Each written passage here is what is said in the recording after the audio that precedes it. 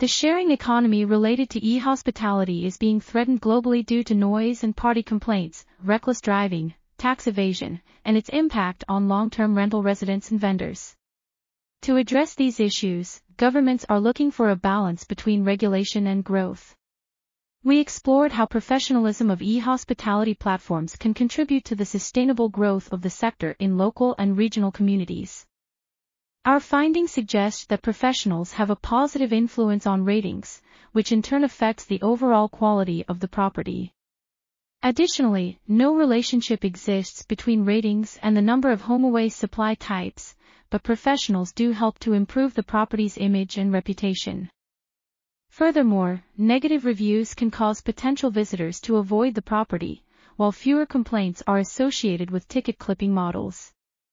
Finally, literature suggests that ticket clipping models are more likely to result in shutdowns, while the end-to-end model is more sustainable.